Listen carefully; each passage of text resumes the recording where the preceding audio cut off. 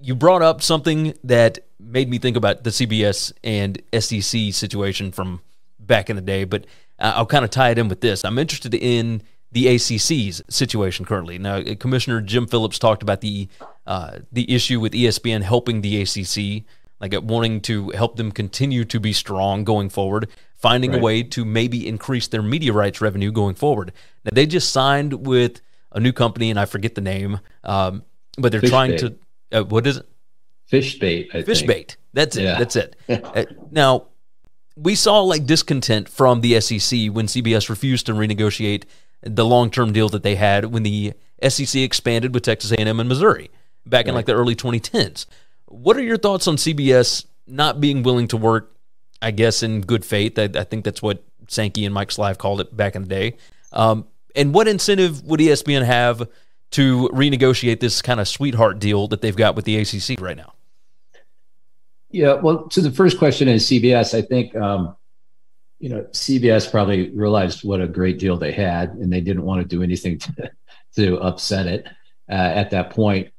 Different networks take different approaches as far as extensions. We were always pretty willing to go ahead and open a negotiation earlier, but we wanted something out of it. The conference wants something, we wanted something too. So, just to open it and say, okay, I'm going to pay you $100 million more a year, but I'm not going to extend the deal, that wouldn't have worked for us. We would have said, okay, we need to come up with some extra value. If you want more money now, I need something down the road that's going to ensure that I'm getting my full value. So whether that's additional rights, whether it's additional years, whether it's a smaller annual increase year to year, there's a variety of things you can do to kind of tweak the deals so that everybody's happy.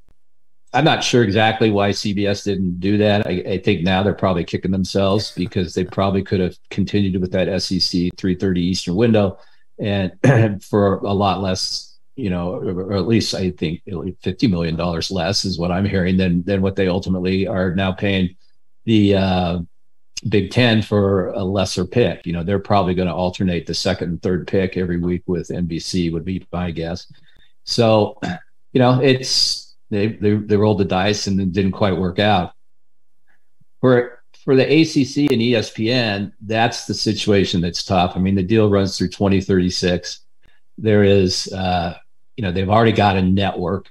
Is there a way they could monetize that network with some sort of combination of the Pac-12 networks and get some lift for the Pac-12 network, which is poorly distributed at this point? And if that would create enough money that could, satisfy all three partners, that being the Pac-12, the ACC, and ESPN, that's one way.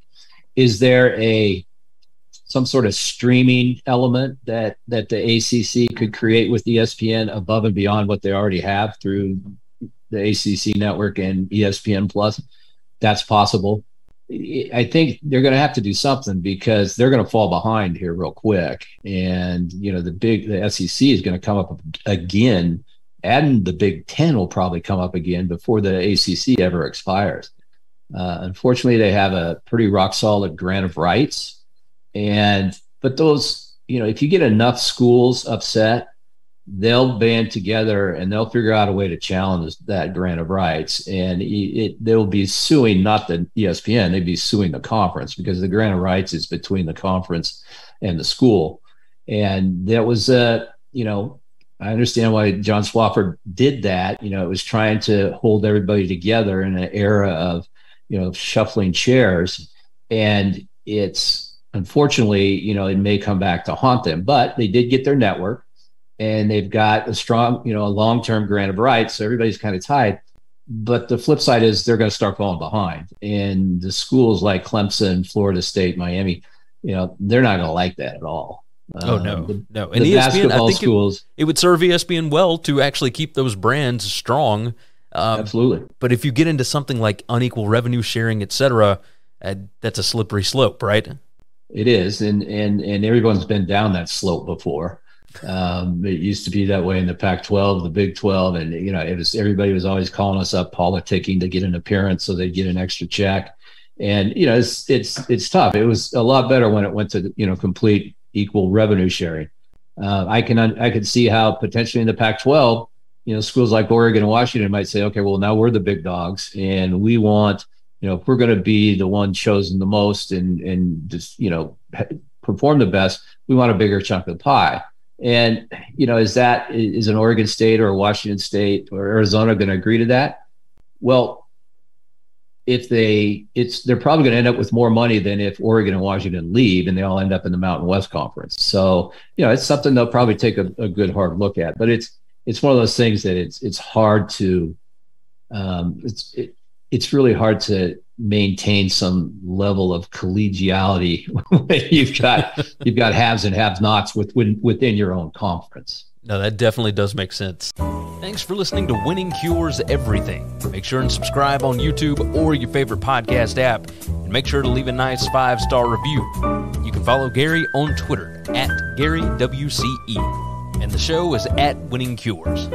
Be sure to check out the merch in our web store and share the show.